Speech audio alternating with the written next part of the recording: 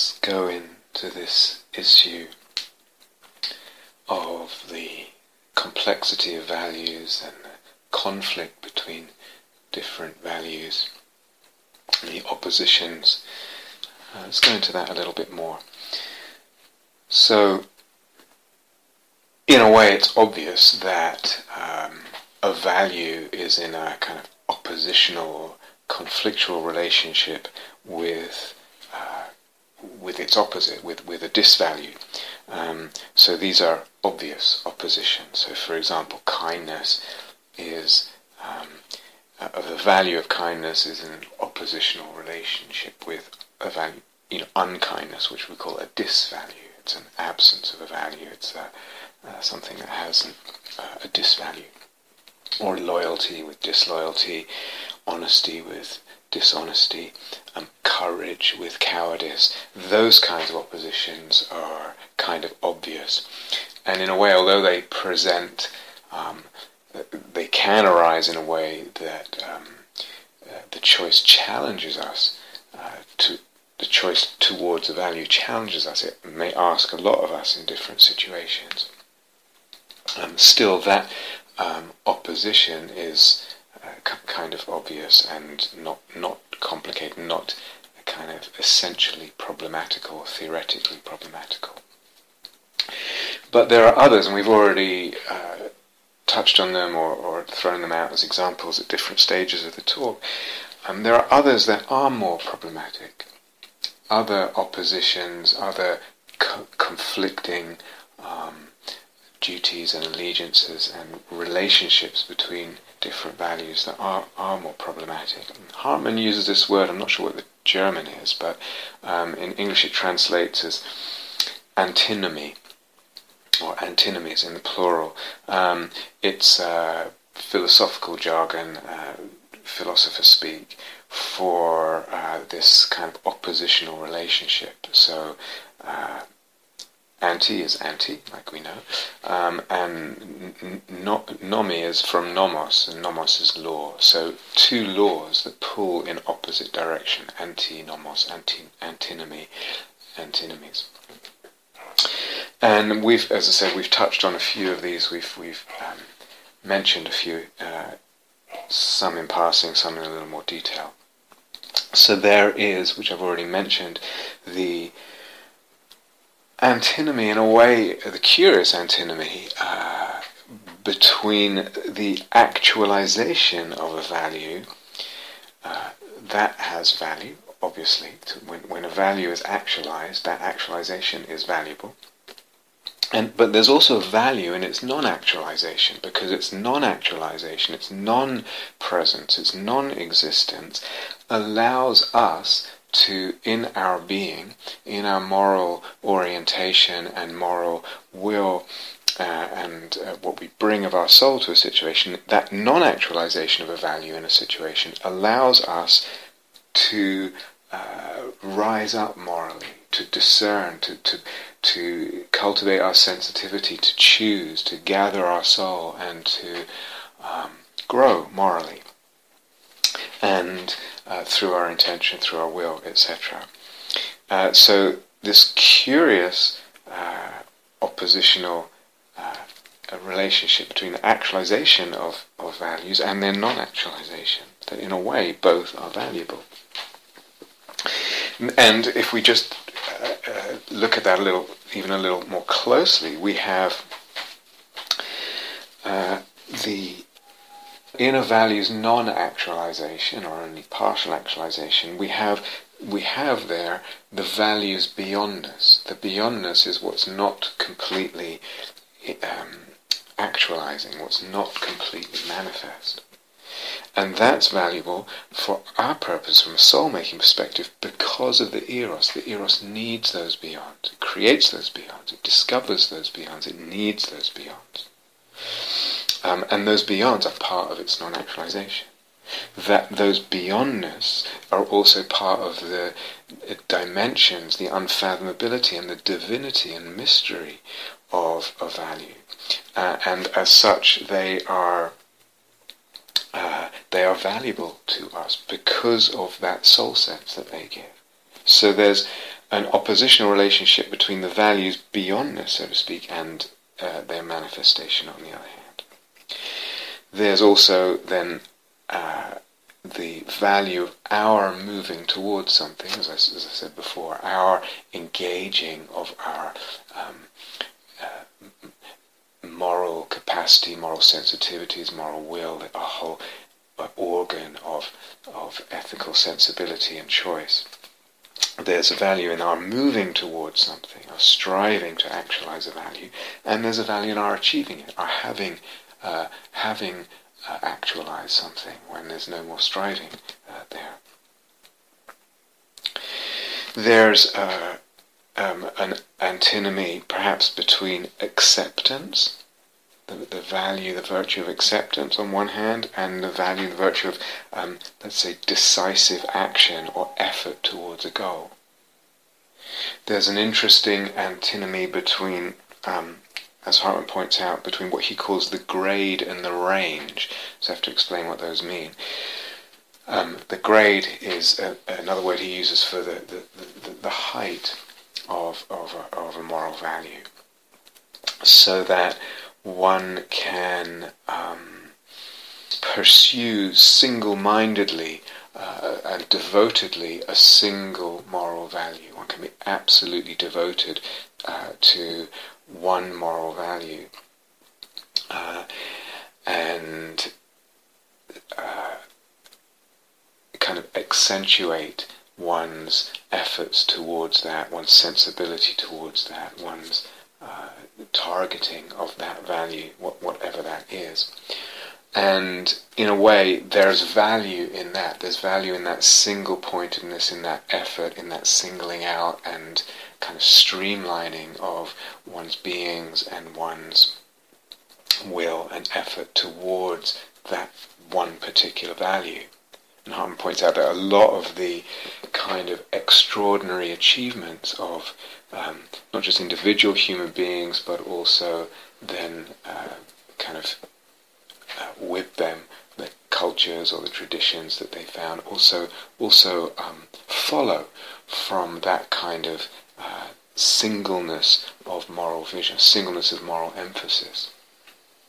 That is really able to develop one virtue or to a great extent, at the expense often of other values, a wider range. So it's a grade versus range. There's an antinomy there, because there's also a value in encompassing, being sensitive to, taking care of a broad range of values.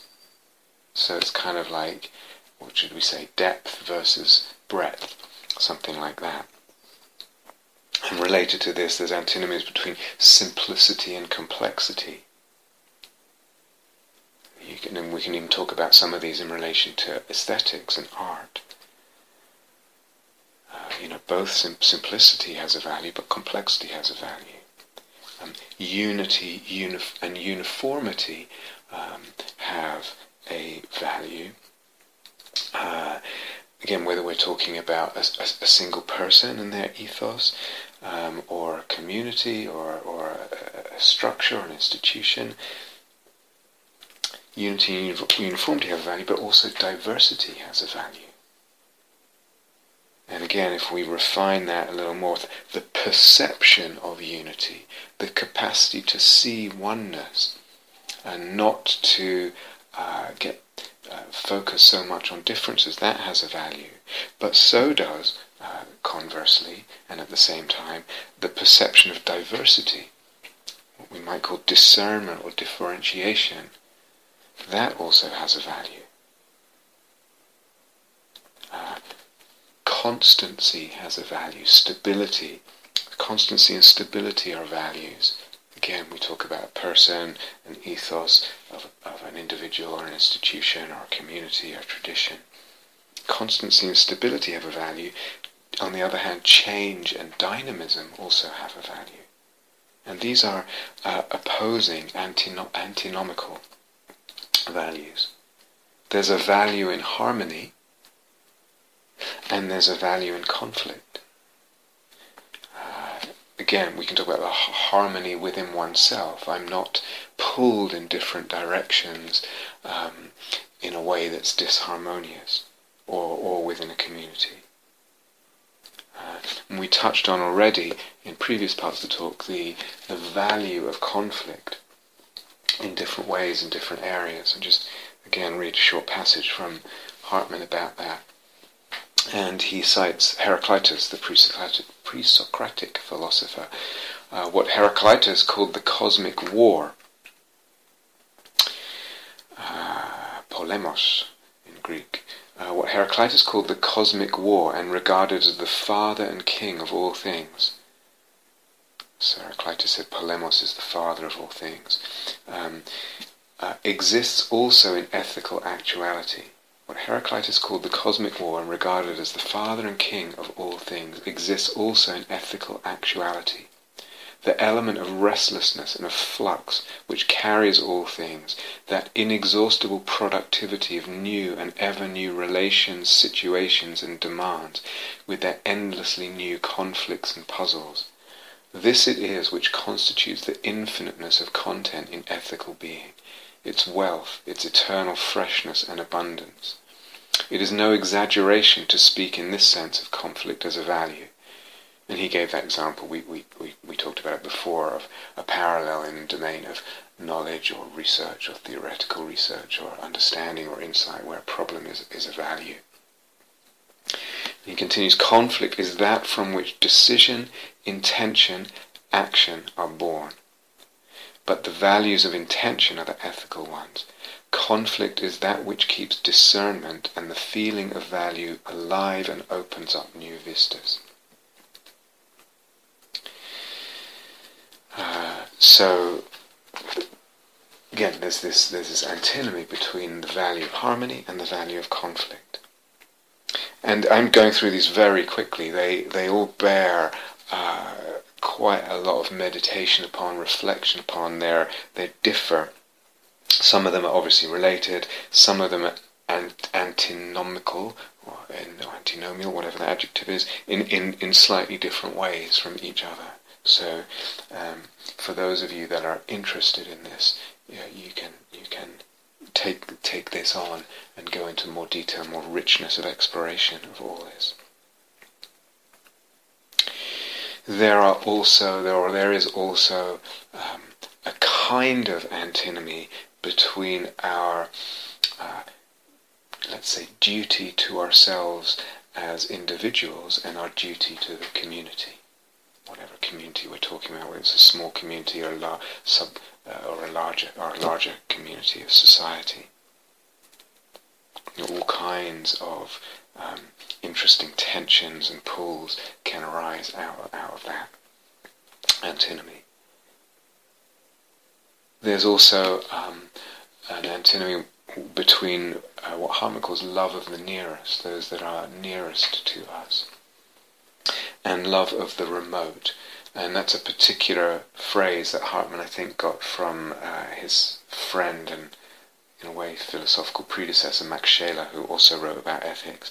I think that phrase, the remote, we may come back to that later, because I find it quite an interesting one, to highlight certain issues around the complexity of ethics and the difficulties and problems we encounter. But love of the remote, very briefly, is a love and devotion to and service of and keeping in mind and working for those in the distant future, those far away and in the distant future, and particularly those who one regards as, if you like, Hartmann says the best types, it's a little problematic language, but those who one pins one's hopes for humanity on, or hopes for a tradition on, or hopes for certain deep understandings on, or certain capacity for a kind of extraordinary development of soul, or insight, or heart, or courage, or whatever it is. And so some people are devoted in their work now to those beings in the future that they will never meet, that they will never know if their work is successful, if it lands, if it's received, if it's assimilated and digested and used as a platform, as a support and as an inspiration. And in that devotion, in that love of the remote, it in a way necessitates to some degree a pulling away, or to some degree some level of neglect of the love of the nearest, of those that are around us.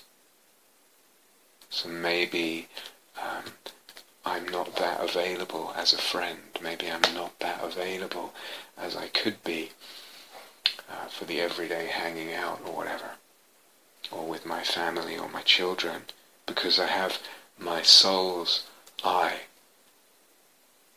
and a sense of duty and dedication to those I may never meet, and those whose the fruits of which I may never know whether they ripen or not, and I will never enjoy, because they exist after I die.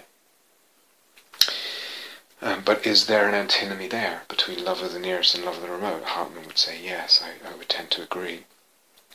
Is there, I'm not sure about this one, but is there similar, some kind of antinomy between the kind of love that one has towards, let's say, one's family, one's children, and the devotion to caring for them and making them happy and being interested in them? Is there an antinomy between that and the kind of the value of universal metta for the far and wide? Not sure. What do you think? And there are others. There are many others. As I said, this to me is a really rich and important area, both in terms of some of its the general principles that are implicated in that consideration, but also in the details. Like I said, I'm going through. I just rattled off a whole list there, and there are many others, and they're worth, I think, reflecting on, investigating on, feeling into, becoming sensitive to. So I'm not sure if Hartmann was the first to point this out, the fact of antinomies between moral values. I'm not sure. But certainly going back to Plato, Plato's consideration of virtues and ethics was that a virtue, his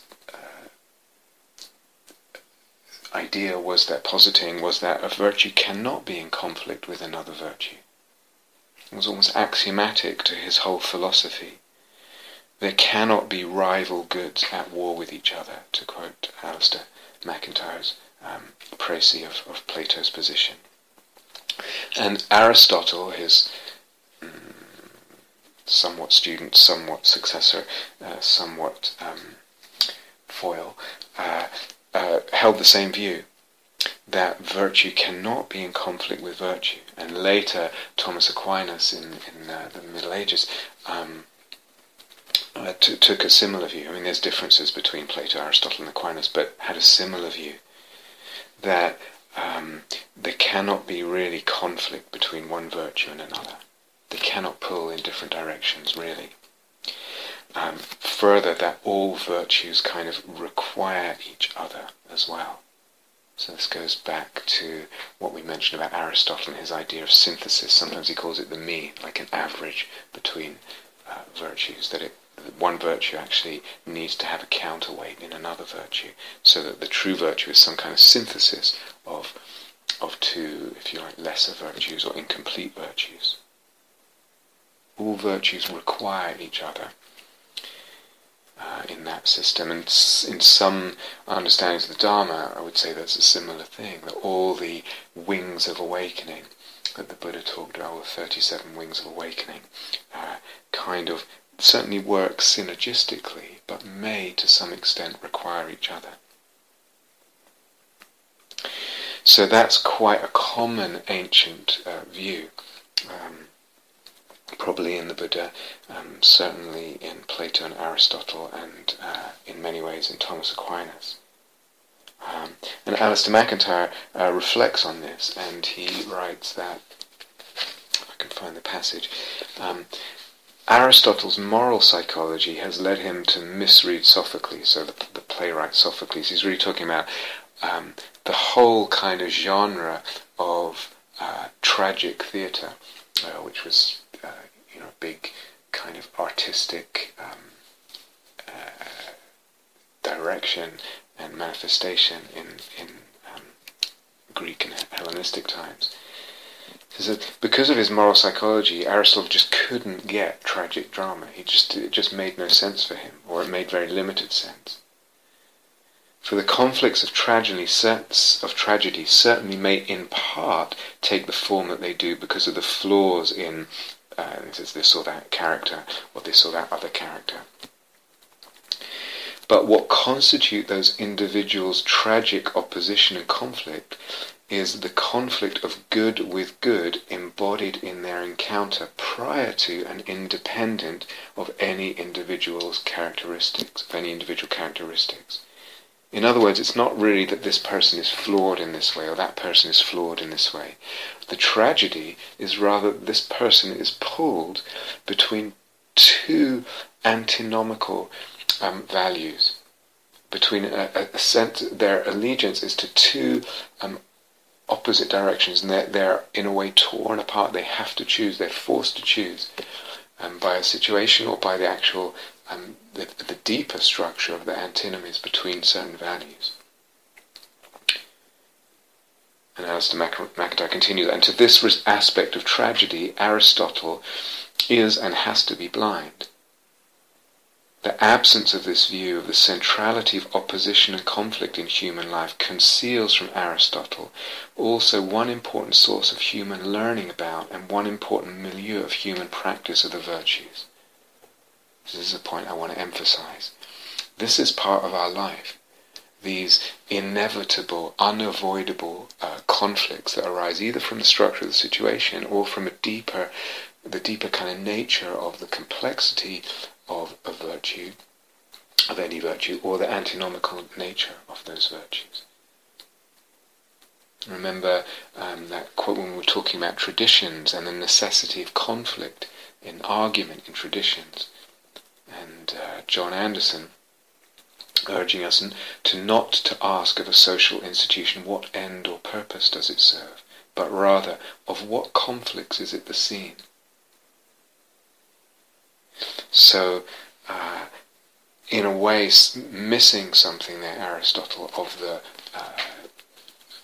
complexity, but also the fact of our moral life, and perhaps even more so in a modern society where there is a wider divergence of the very sense of life and what it's for.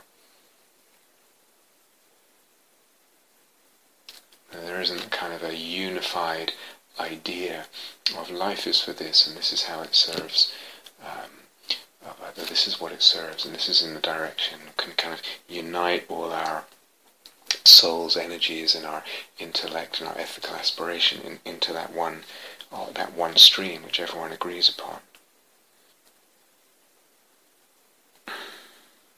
But there is that view that a synthesis is possible and virtue cannot really conflict with virtue.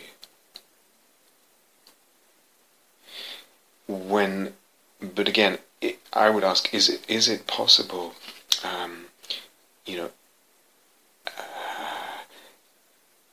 if one might have that sort of integrated view over time, that values kind of work together. It might still be that on one occasion, or simultaneously, or in one situation, we're pulled in different directions.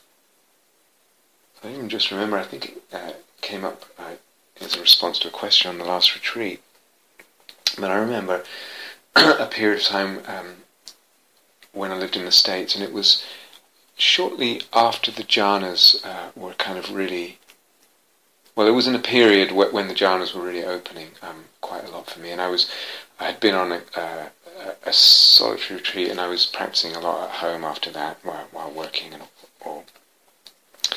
And what I noticed was that there were days when the samadhi was, went really well, and so the mind and the being had this kind of jewel-line radiance to them, very bright, very sharp, very clear. It's like pristine, beautiful radiance to it. And there were other days where that was less there.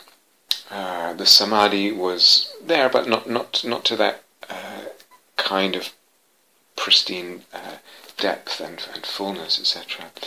But what was sometimes there instead was a kind of tender-heartedness, a real soft sort of pliability, availability of heart, tenderness, tears in a good sense, being easily moved was very available. And what I noticed was that on the days that the samadhi was really bright and kind of radiant, like a jewel the mind was, on those days there was less of this kind of tender-heartedness, and vice versa. On the days where there was tender-heartedness, there was less extent of this jewel-line kind of bright, almost like diamond-like radiance of the mind. Are these antinomical values, this, what I'm calling right now, tenderness of heart, and that kind of bright samadhi mind, heart? They didn't seem to be able to quite exist in their fullness at the same time. So the being, the consciousness, the citta was kind of moving between them. Some days here, some days there, etc. Or even within one day sometimes. Now within the Dharma you do get teachings about balancing different qualities. So for instance in the teachings on the 7 factors of awakening, there's the bojjhanga, there are those 3 qualities of the 7, let's see what they are. Dhamma vichaya, investigation of dhammas, investigation of mental qualities, or sometimes investigation of reality, depending on how you translate Dhamma. The investigative quality, virya, the persistence, effort, determination, and piti, rapture. These are all energizing qualities. And then you have 3 qualities, passaddhi, tranquility, samadhi, which we could translate as concentration for now, and upekkha, equanimity, which are all kind of pacifying qualities, calming in their affect and effect. And so you do get teachings that say, pay attention to this balance. Where am I right now with the 7 factors of awakening? And when the Buddha gives this teaching in the 4th foundation of mindfulness, it's one of the kind of framework lenses, or the lens frameworks through which to regard one's experience, a way of looking. He says to pay attention to the balance here. What do I need, more of these kind or more of these kind right now? In regard to dispelling the hindrances, in regard to cultivating the whole kind of engine and movement towards awakening. So you get that partially, but I don't know if this quality of what I'm calling tenderness of heart, it's not metta in itself. It's neither is it compassion itself. It's maybe more akin to empathy, which is not compassion, as I've taught about before in the teachings on compassion from years ago. Whether that quality of, let's call it tenderness of heart, is antinomical with, say, the brightness and the adamantine quality of samadhi. But that quality of tenderness of heart isn't really highlighted, certainly in the Pali Canon teachings. So is there an antinomy there of a value that nowadays many people, and certainly many people in insight meditation tradition, less so in some other contemporary Dharma traditions, but I would place a value to it. Is there a way that at the same time it's hard for those both qualities to have a kind of full blossoming?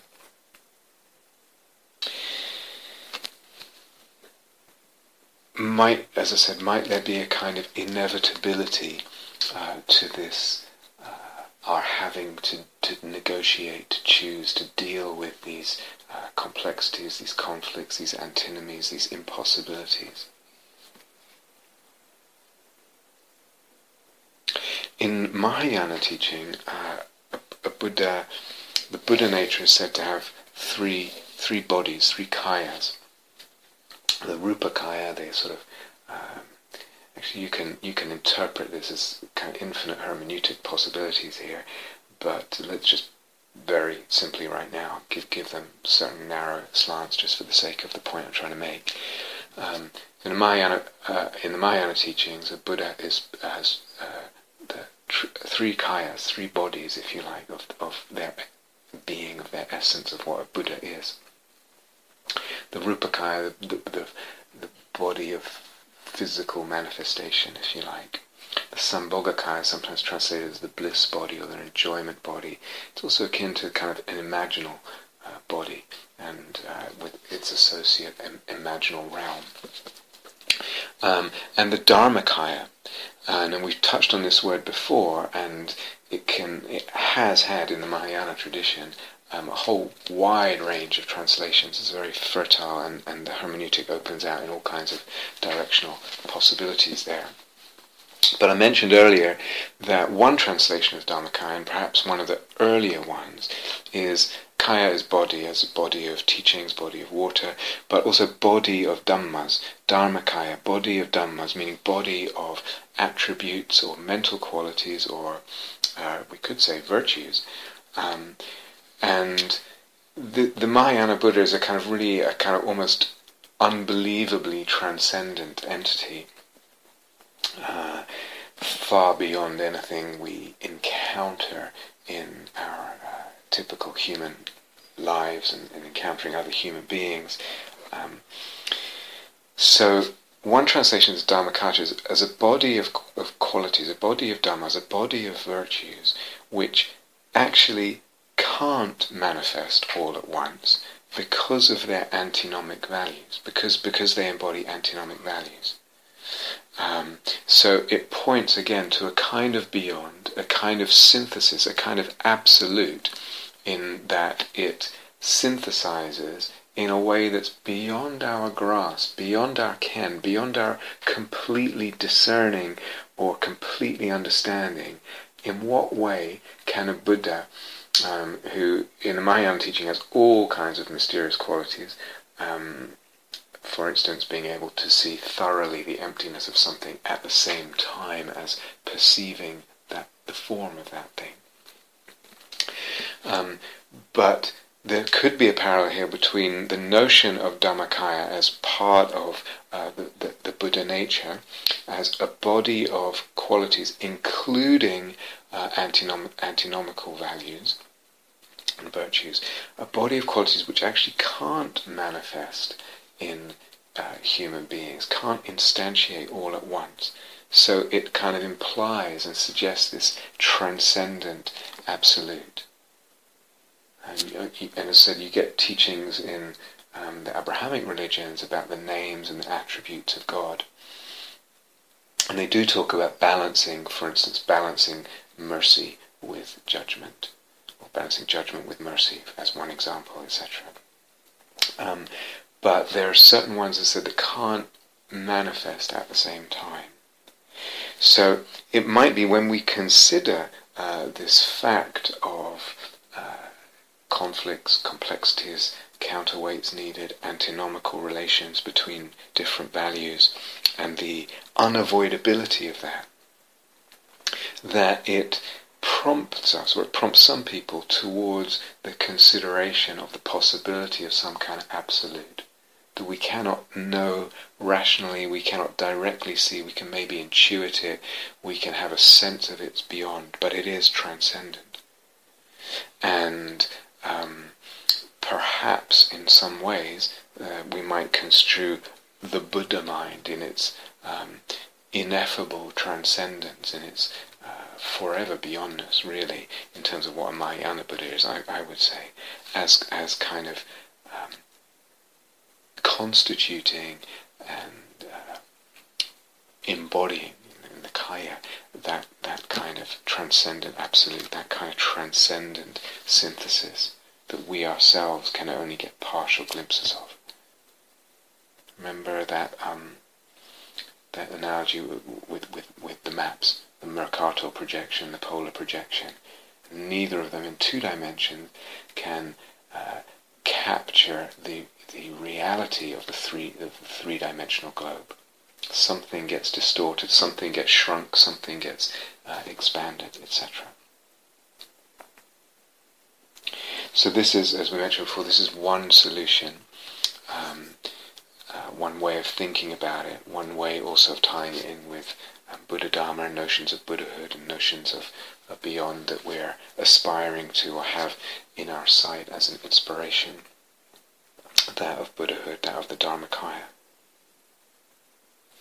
So listen also to John Findlay when he talks about this with regard to absolutes. And he says, the absolute is not to be conceived as something which instantiates or exemplifies the highest values, since instantiation is necessarily one-sided and imperfect, and since the highest values also lie in different directions and cannot be instantiated altogether, a point often stressed by Nicolai Hartmann. So there's 2 points that we've been stressing in those talks. And instantiation is necessarily one-sided and imperfect. Talking about the impossible, the beyond of an image, the beyond of a value, and the instantiation being imperfect, just like with pi and all those mathematical notions we talked about. And also, since the highest values lie in different directions and cannot be instantiated altogether, the point about the antinomies. No.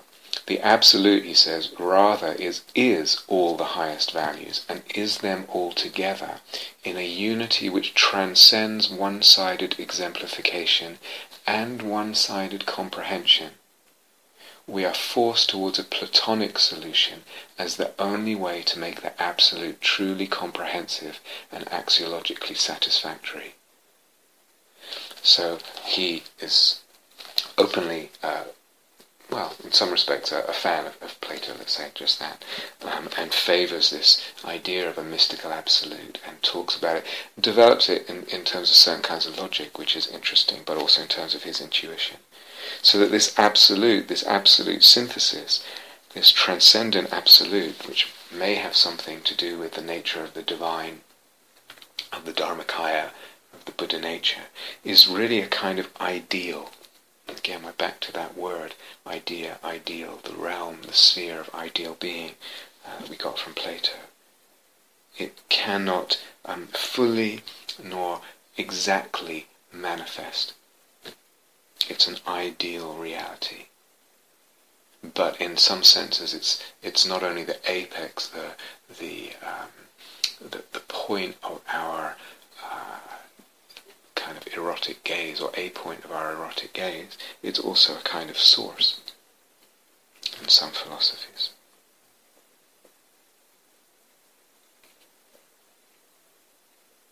I can't remember how it landed on my desk, but I read an article by Jeffrey Kripal, who's a I think he's a scholar of religions, I think, and I'm going to read you a part of it. I mean, the excerpt is quite long, but it's, I think, quite interesting, and I want to then comment on it. So he's writing, I don't know if he's writing a book review or what here, but he's writing about the writings of another guy called Jorge Ferrer, who discusses a kind of the idea of what's called the perennial philosophy, the idea that actually all religions are sort of saying the same thing, they're different roads up the same mountain, etc. And Ferrer is not so naive to buy into that, but he still makes the case for there are commonalities in terms of the liberation. There are differences, but there are also commonalities in terms of the liberation that issues from these different paths. And one of the commonalities that Ferrer kind of concludes or stresses between different religions and different spiritual traditions and approaches is that they all issue in a care for ethics. So awakening or liberation results in a transcendence of kind of self-centeredness, egoism, and a care for an altruistic concern and care for others and for ethics. So I read you this passage. Sorry it's a little long, but it seems important for a number of reasons. So I'm going to read it and then say a little bit about it. So this is Jeffrey Kripal on the necessity to reject the emancipatory, the liberating illusions in religion and mysticism. I must say, so I think what he says is very important. I'm going to critique also what he says after I've read it, but I must say, I don't know if you can sniff like I do a little bit of that kind of almost tight and frightened allegiance to a postmodern debunking of everything in between the lines here. I'm not sure what year it was written in, but I kind of vaguely get the whiff of that. Nevertheless, I think he's making some really important points, very intelligent points, and there's more to say in terms of critiquing what he himself, in terms of critiquing his critique. So, he writes, Ferrer ultimately adopts a very positive assessment of the tradition's ethical status, traditions in the plural, ethical status, suggesting in effect that the religions have been more successful in finding common moral ground than doctrinal or metaphysical agreement. Excuse me. And that most traditions have called for, if never faithfully or fully enacted, a transcendence of dualistic self-centeredness or narcissism. So Ferrer says, maybe different religions and traditions can't agree on doctrine and dogmas and metaphysics or whatever, but they all kind of agree on and lead to, or agree that they should lead to in their best moments, in their best instantiations, the care for ethics and this transcending of self-centeredness, etc. And then Kripal continues, it is here that I must become suspicious. Though Ferrer himself is refreshingly free of this particular logic, it is really more of a rhetoric, it is quite easy and quite common in the transpersonal literature to argue for the essential moral nature of mystical experience by being very careful about whom one bestows the quite modern title mystic. It is an entirely circular argument, of course. One simply declares, because one believes, that mysticism is moral, then one lists from literally tens of thousands, or perhaps millions, of possible recorded cases, a few, maybe a few dozen, exemplars who happen to fit one's moral standards, or better, whose historical description is sketchy enough to hide any and all evidence that would frustrate those standards, and voila, one has proven that mysticism is indeed moral. Any charismatic figure or saint that violates one's norms, and there will always be a very large, loudly screaming crowd here, one simply labels not really a mystic, or conveniently ignores altogether. Put differently, it is the constructed category of mysticism itself that mutually constructs a moral mysticism, not the historical evidence, which is always and everywhere immeasurably more ambivalent.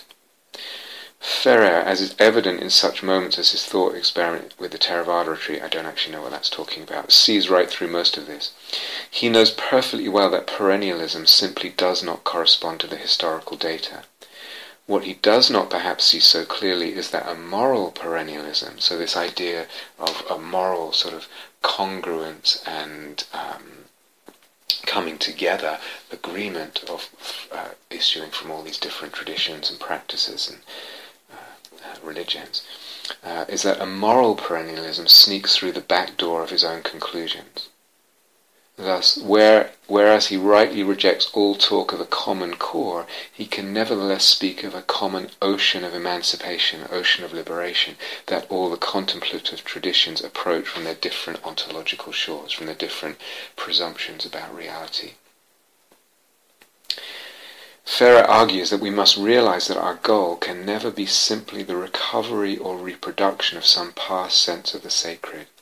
For we cannot ignore that most religious traditions are still beset not only by intolerant, exclusivist and absolutist tendencies, but also by patriarchy, authoritarianism, dogmatism, conservatism, transcendentalism, body denial, sexual repression and hierarchical institutions. Put simply, the contemplative traditions of the past have too often functioned as elaborate and sacralized techniques for dissociating consciousness. So these, to me, these are very, very important points, and he's not pulling many punches when he says all this. Once again, I think this is exactly where we need to be, with a privileging of the ethical over the mystical and an insistence on human wholeness as human holiness.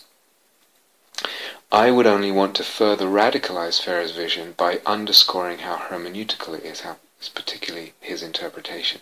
That is, how it functions as a creative revisioning and reforming of the past, instead of as a simple reproduction of or fundamental fantasy about some non-existent golden age. Put differently, in my view, there is no shared ocean of emancipation in the history of religions. Indeed, from many of our own modern perspectives, the waters of the past are barely potable, barely drinkable, as what most of the contemplative traditions have meant by emancipation or salvation is not at all what we would like to imply by those terms today. It is, after all, frightfully easy to be emancipated from the world, or to become one with a deity or ontological absolute, and leave all the world's grossly unjust social structures and practices, racism, gender injustice, homophobia, religious bigotry, colonialism, caste, class division, environmental degradation, etc., comfortably in place. So like I said, a long passage, but I think there's a lot of important considerations there, and of course part of them are the very reason why I was talking about ethics in the first place, in part. But it may be, given all that he said, that in part he's missing something of Nicolai Hartmann's points about the nature of the realm of values, or the nature of the firmament of values. One being that we can only, humanity is only capable at any time of shining a light and illuminating and kind of making out or discerning, seeing, sensing, focusing on and emphasizing a certain narrow radius there of the value, or Hartmann calls the value firmament, the great panoply and range of all the values. And secondly, that there are antinomies between values. So, in a way, I'm not sure if this is the case with kripal, but it could be that he's operating from also from a slightly, let's call it, naive or oversimplistic view of values. Certainly not in much of what he said, but it could be that lurking in there is that kind of narrowness and naivety. Because one might interpret things a little differently. That it is not, for instance, that is not emancipation, liberation, awakening is shown not to bring automatically a moral purity. It could rather be that our idea of morality does not take into account, as I said, the moral antinomies which Hartmann writes about and draws attention to. Awakening could, I would say should, bring with it a moral devotion. Moral devotion, I would say, is a part of the road to awakening and should issue also as part of the goal. So awakening could bring with it a moral devotion, but such but such moral devotion and faithfulness can never be devoted and faithful simultaneously to the totality of moral or value archetypes, or to the, let's say, the figures of the moral zodiac. We talk about imaginal figures embodying different values, different moral values. So there's either a kind of soul element or a cultural conditioning element, or both, involved in determining one's moral orientation, one's moral compass and bearing. And whatever that is, whatever that bearing is, that orientation is, at the same time will likewise be evaluated by some others who do not share that orientation, that compass, that bearing, that evaluation of morals. They have a different, they're looking in a different place. They're evaluating values, the different values differently. And if no one is kind of aware of the fact of the complexity and the kind of multi-directionality of this moral value firmament, then we only have one way of talking about what is moral. One standard, one sort of true north. And Kripal's conclusion will be inevitable regarding there is no morality that comes out of mysticism. There's no connection between mystic insight and so-called awakening and morals. Okay, so, but might be based on something that's not fully, some assumptions that are not fully explored.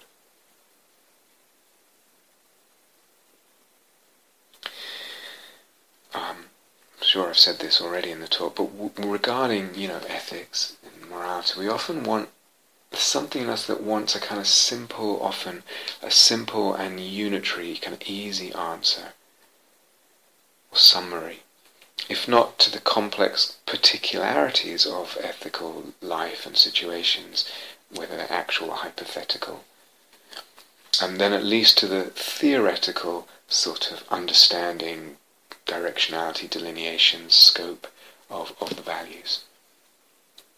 We want the simplicity.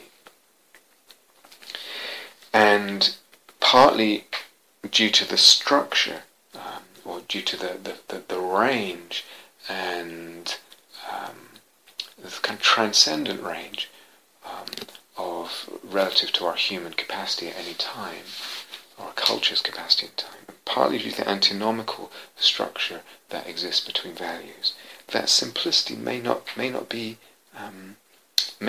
be possible. And there's also considerations about the nature of the soul and the psyche here as well, in terms of our individual tendencies. So James Hillman talks about a polytheistic psyche, a polytheistic psychology, but also polytheistic psyche. In other words, that each individual being has, each of us has a kind of range of moral allegiances. And they differ according to the ethos of the imaginal figures that call us and that speak to us, to which we have a duty.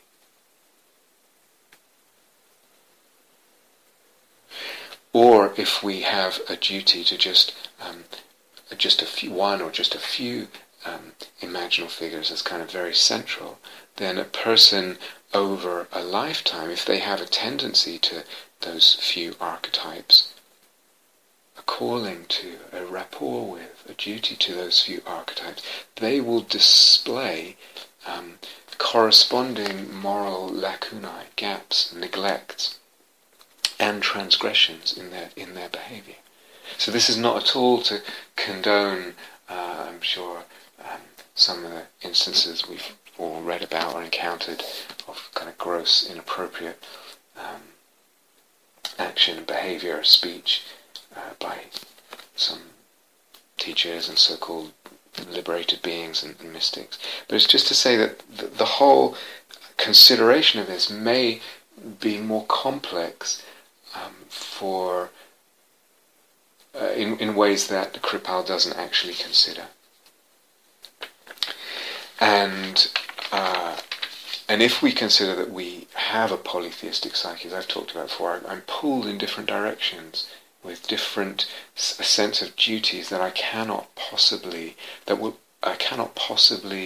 execute all those duties. I cannot possibly fulfill all those duties in my life. Certainly not at the same time. I've talked about before this kind of calling or claim of the god of music that it has on me. I cannot fulfill that at the same time as being a dharma teacher, for instance, and plenty others. And this is the nature, this is part of our existential finitude and fragmentation. But to me it has a kind of noble tragedy, and it has a beauty, it retains this beyondness, as opposed to its a kind of finitude and fragmentation that tends to then flatten and render a kind of sense of beyondness and nobility in the fuller sense of the flourishing and the beauty of nobility and how it can grow, flattens it.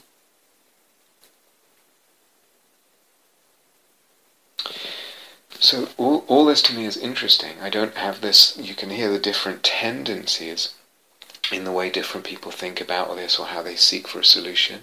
It's possible, certainly theoretically, or if one wants to, or if one feels at any time, well, this way of thinking about it is soul-making, or feels soul-making. I can feel it be soul-making. It's possible to retain the notion of some kind of absolute, some transcendent synthesis that's possible among these antinomies. I can't quite understand it or how it would manifest, but it's possible to retain that, have a even prayerful, meditative, contemplative, intuitive kind of glimpse or sense or taste of that, and at the same time recognize an impossibility in instantiation, an impossibility in certain situations, in the structure of the situation, or because of these antinomies, these kind of inherent, polarly opposite, differing directional pulls between values.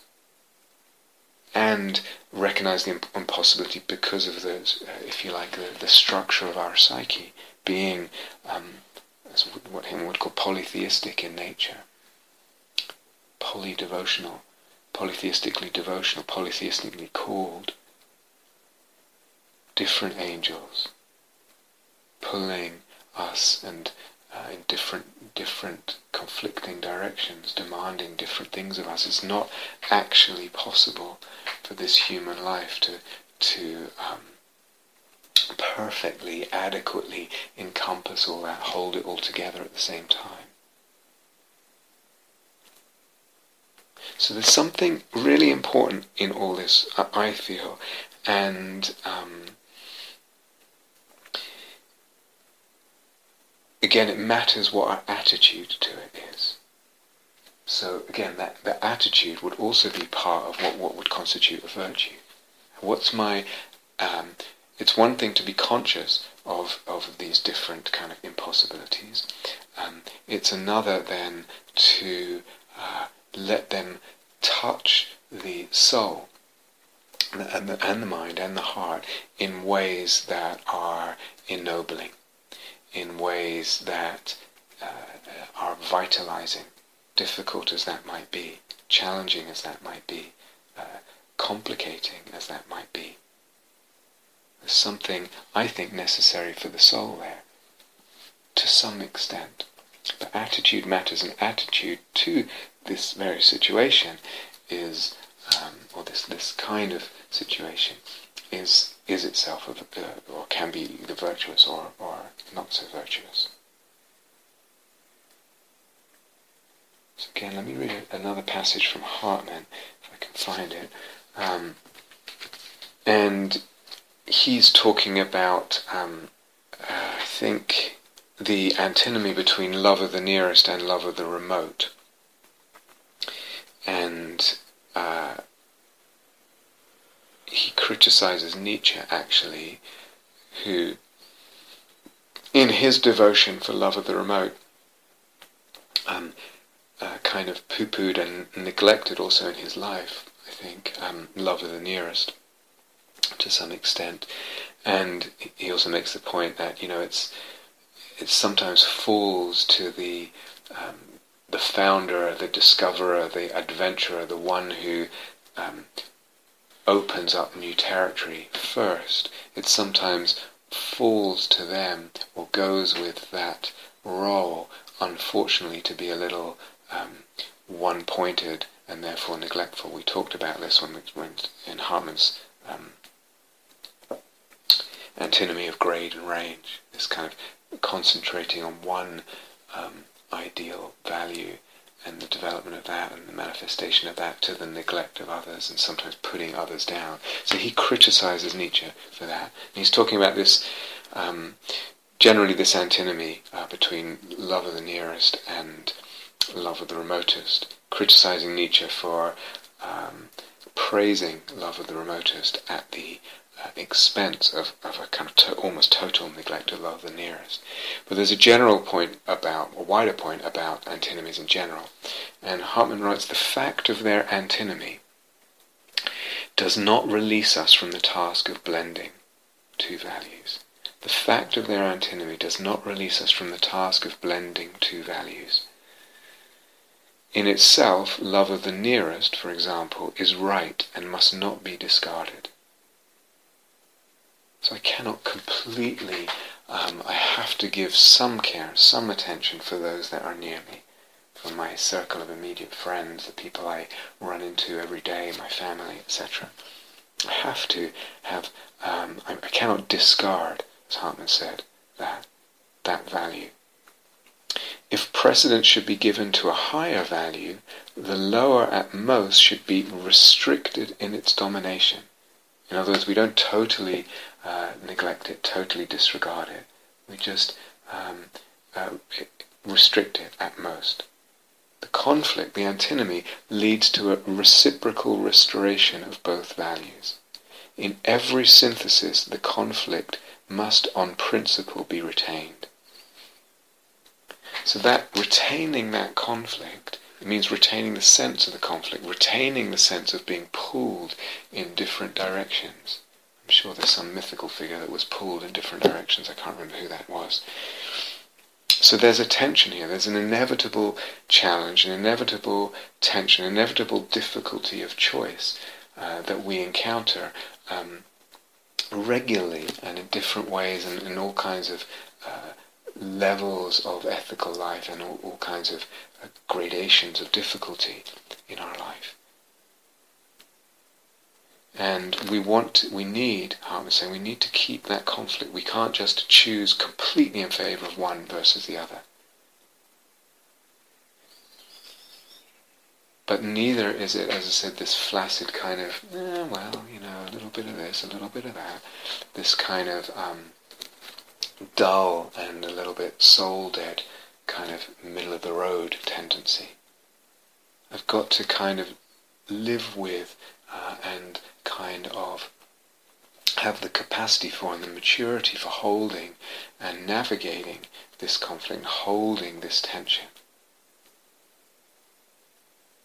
So when we talked about eros, this is a very different kind of tension, but we talked about eros needing to maintain the two and not collapse into oneness, merge. A tension needs to be retained with eros, an erotic tension between the soul and its beloved erotic imaginal other. And there's a different kind of tension here, but again, for our soul's growth, for our the building of our moral being, as Hartmann has it, for our creativity and discovery, that tension needs to be maintained to some degree.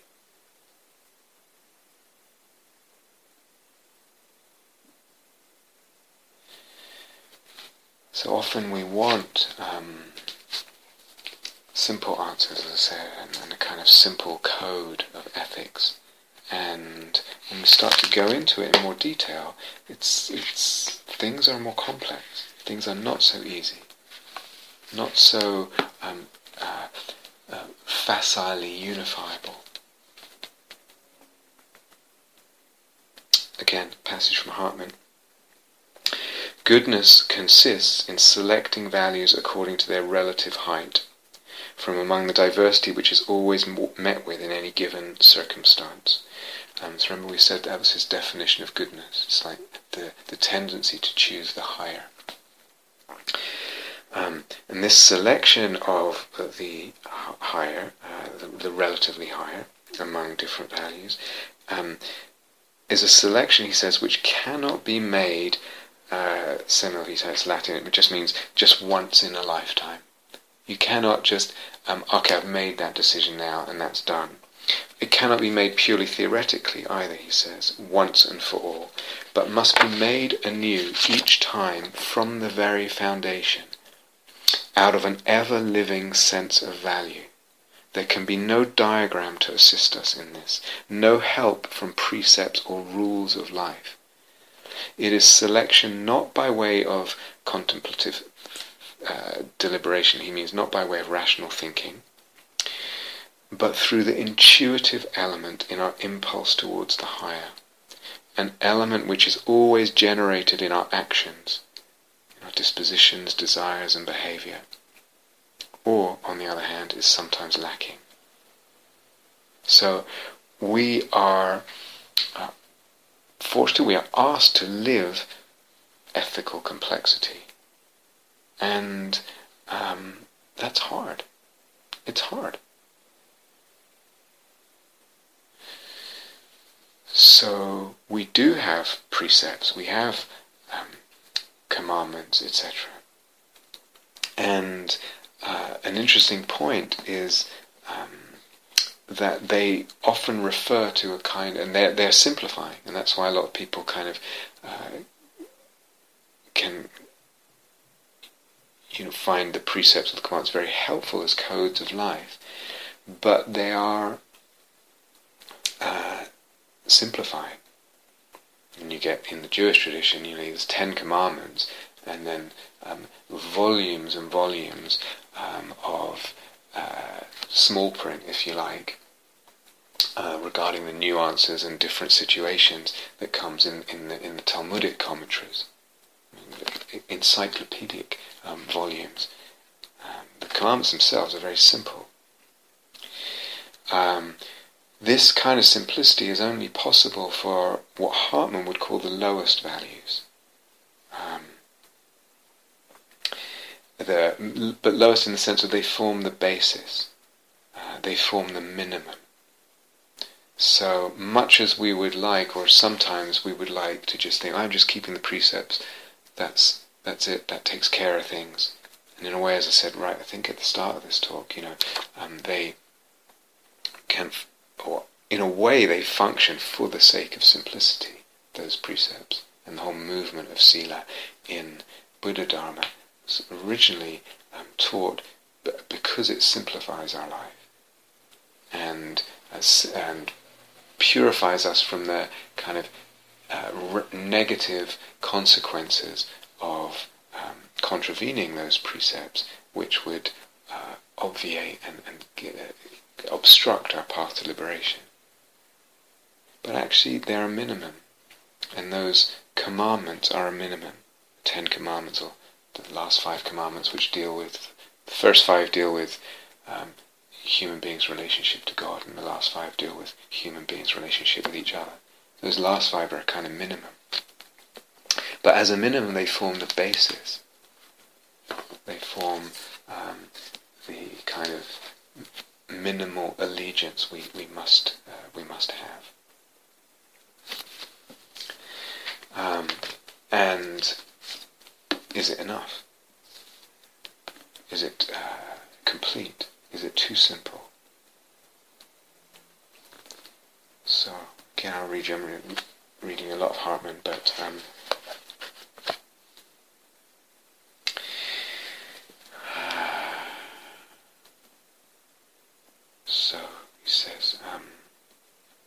He's talking about justice, but the point is similar. So, and he said that he's previously said that Socrates and Plato put justice as the highest moral value, but he says actually among the virtues proper, justice is to be classed not as the highest, but rather as the lowest.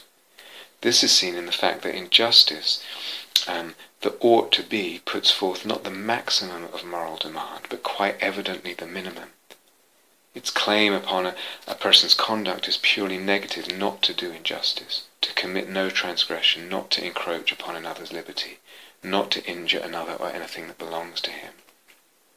And same in the last 5 of the 10 Commandments: not to murder, not to steal, not to commit adultery, not to bear false witness, or covet what is not yours. And he says, if that is the whole meaning of morality, its tendency is merely conservative, not constructive. The one concern is the protection, the conservation of the lower, the elementary goods, in other words, life, property, family, etc. If that is the whole of justice, then it is only a means to those goods values. If that's the whole of ethics, then it's only a means to those kinds of things. But that, he says, that doesn't exhaust the essence of justice. Because, in the first place, behind those goods values is hidden something of positive moral value, the sphere of personal freedom. Justice merges into respect for this, he says. But beyond it there rises something still greater. The higher spiritual, the communal and cultural values, one and all, can flourish only where body, life, property, personal freedom of actions and the like are secured.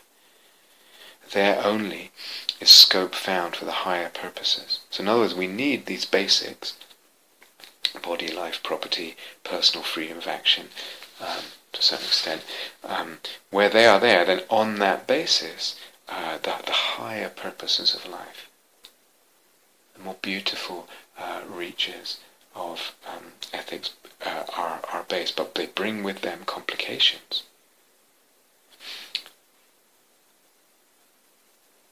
Justice, then, he continues, makes room in the sphere of actuality for the higher values.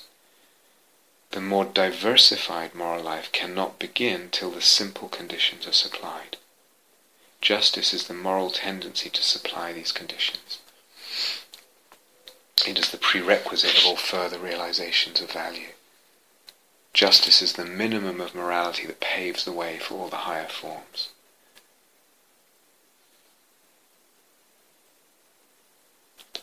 So, and when we get into those higher forms, again, that's where a lot of the complexity comes in. And a lot of these antinomial relations come in. And we meet with them, and we encounter them, and we have to grapple with them. We have to choose. Again, I can't remember if I said this before, but in choosing, in having to choose, the situation forces a choice on us, presents us with a choice. We can try and avoid that choice, but that itself is not a virtue. It's a kind of moral cowardice. So we're presented with a choice, and in many situations, either because of the structure of the situation, or because of the actual antinomical relationship between values that are called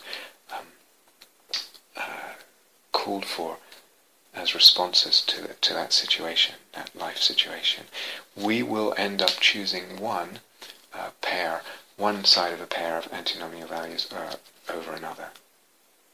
And it's impossible to avoid that. So, he says, someone who is in such a situation cannot avoid making a decision, what I just said. Every attempt to remain neutral only makes the difficulty worse, in that he thereby violates both values.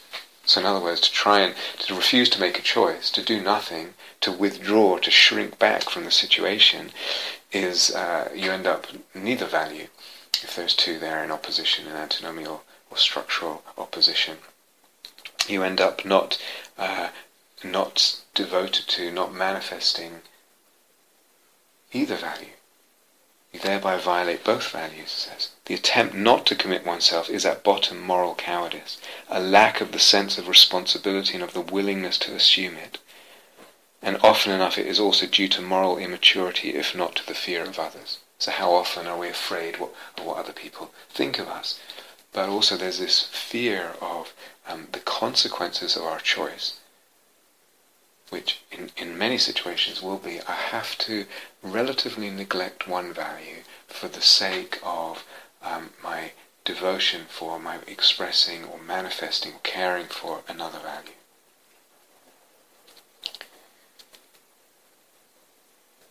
What a person ought to do when they are confronted with a serious conflict that is fraught with responsibility is this, he says, to decide according to his best conscience, that is, according to his own living sense of the relative height of the respective values, and to take upon himself the consequences, external as well as inward, ultimately the guilt involved in the violation of the one value.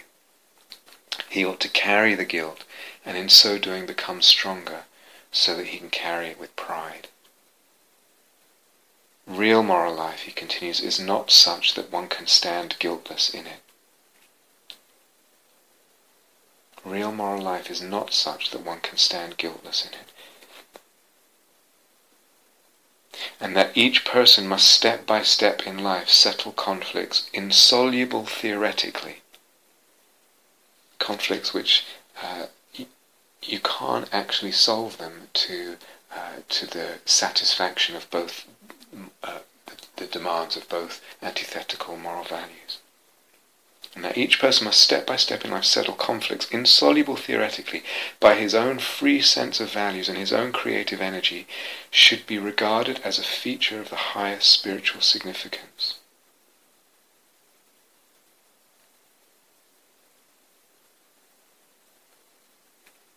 In complete humanity and genuine freedom. Yet one must not make of this a comfortable theory, as the vulgar mind makes of the permissible lie, imagining that one brings upon oneself no guilt in offending against clearly discerned values. It is only unavoidable guilt which can preserve a man from moral decay. So even a Buddha must choose, will be confronted by certain situations in life where this value gets chosen, gets emphasized, gets cared for to the neglect of some opposing or conflicting value. Both are valuable. Both have a legitimate claim, but even a Buddha must choose, and there are consequences. So I don't know, maybe the Siddhartha Gautama at 28 or whatever he was, and leaving his family, he had a very young son and a wife, and he left them. So he was to strive for awakening and the possibility of awakening, which he intuited. He's choosing one value, the value of awakening, over another value, the value of caring for his family, the virtue of being a loving and responsible husband and father.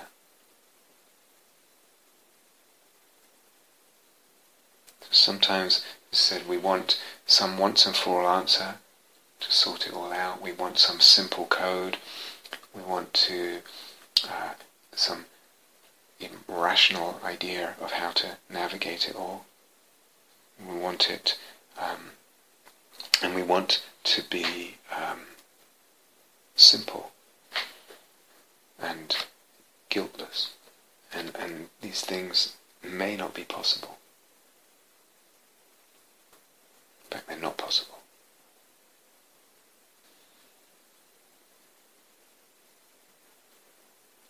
Now, there's some other elements to consider in all this, which I think I'll come back to next time.